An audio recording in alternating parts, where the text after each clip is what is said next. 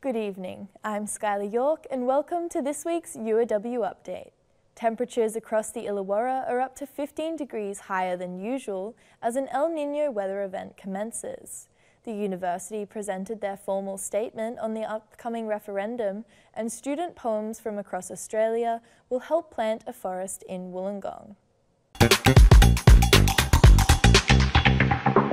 The Illawarra is experiencing sweltering spring temperatures amidst heatwave warnings for the south coast. This week, Bellambi and Albion Park reached their hottest September days in 25 years. The Bureau of Meteorology has officially declared an El Nino weather event, and experts are warning it's the first of many heatwaves to come. The early change in weather prompted locals to flock to the beach to escape the heat. It was just a really hot day today, so we had to go to the beach. Authorities are urging people to take the heatwave warning seriously and take precautions against heat-related illness. Wollongong Harbour was abuzz over the weekend with sounds of chainsaws and incredible wood-chopping talent. Driti Bade has the story. The sound of roaring chainsaws fills the air amidst the stunning backdrop of Wollongong Harbour. For the first time since 2018, a free, family-friendly Still Timber Sports Championship has returned to New South Wales. With food trucks, a bar and live music, this small community was suddenly the epicenter of such a large-scale event. Back in 2018, it was a little bit smaller scale event.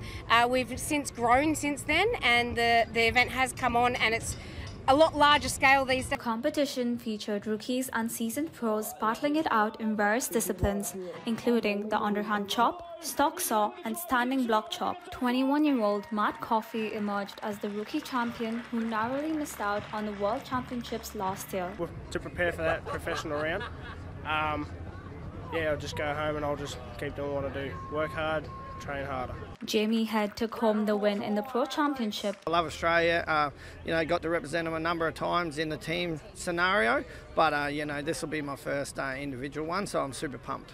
But it wasn't just about the athletes. The enthusiastic audience played a pivotal role in the event's success. Extremely exciting. Today, watching O'Toole conquer that with the hot saw was riveting.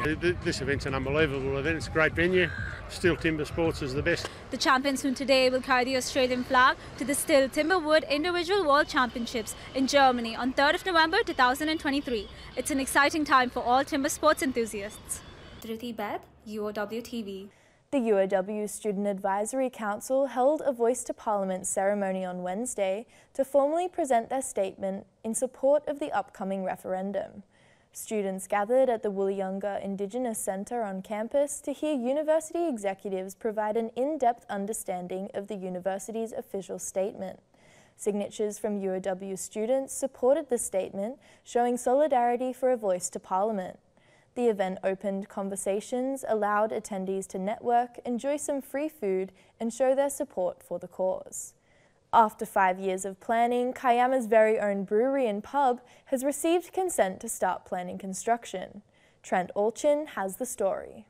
Kiama's streets are filled with a range of cafes, restaurants, and pubs, but one thing it doesn't have is its own brewery. Local business entrepreneurs Neil Menzies and Sam Haldane have been working on a brewhouse concept since 2018, and they are optimistic that the construction can begin in the next 6 months. We hope to be sitting down here pouring beers and having a nice refreshing ale in the sun within 12 months. Behind me is this business's soon-to-be location, where this retired vehicle repair shop will be transformed into the proposed brewery and pub. Bringing with it about 20 jobs, Black Beach Brewhouse on Collins Street will wrap around the enhanced petrol station, which is currently getting its old tanks from the 60s replaced so that everything is in compliance and the brew pub can achieve better environmental credentials. It's been a really good proposal. I think I'm really excited to see what happens with it, and I hope that they have a really successful business. Planning for this 700 square metre space is starting to progress with alarming quickness. And the buzz around Kiama's new brewery is palpable. Yeah, I'm turning 18 soon, so I'm pretty excited to go down there and see what's happening. I'm getting faced here every day. I mean, yeah, it sounds good if it's going to be, not replacing any old business, and it's going to, bring Kiama life kind of more hustling and bustling. Trent Olchin, UOW TV. A partnership between Wollongong City Council and Red Room Poetry will see hundreds of trees planted in Wollongong after this year's Poem Forest competition.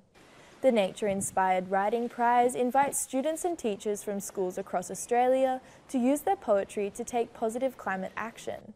The competition closes this Friday, and for every poem received, a tree will be planted here in Wollongong. Received over 5,300 poems so far, so that's 5,300 seedlings that will be planted in the Wollongong LGA to grow up and become tiny forests, street trees, and create that canopy. You can find the published nature poems on their website, redroompoetry.org.au. I'm Skyla Yorke, and this has been the UOW Update.